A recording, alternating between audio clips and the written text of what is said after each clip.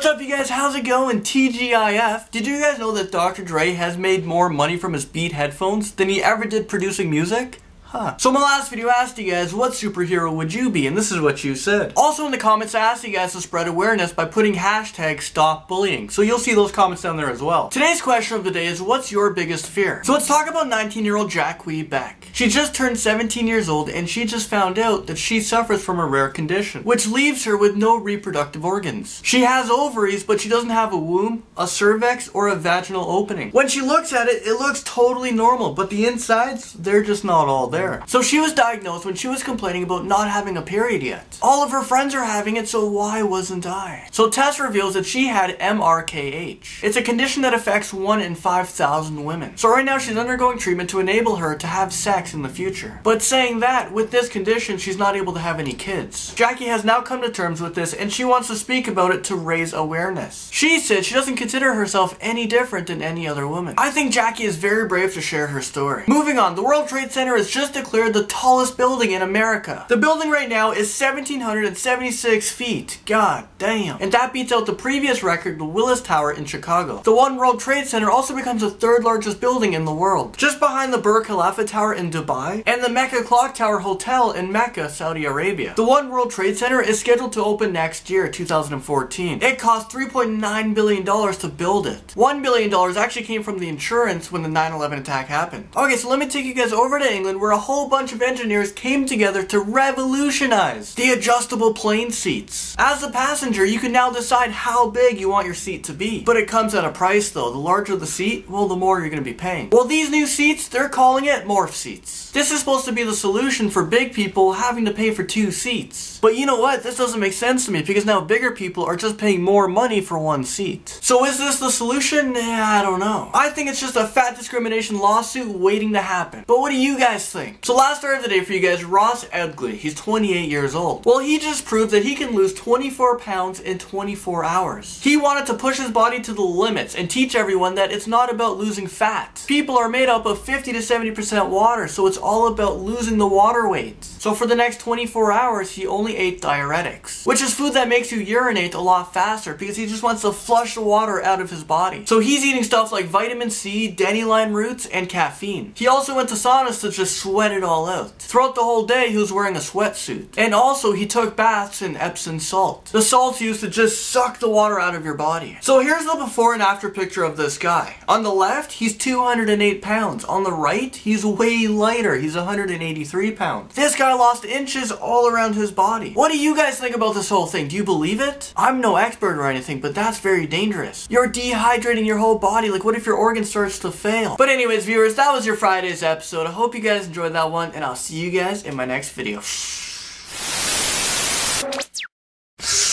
This video's not over. You guys thought it was over, didn't you? But now I don't have anything else to say.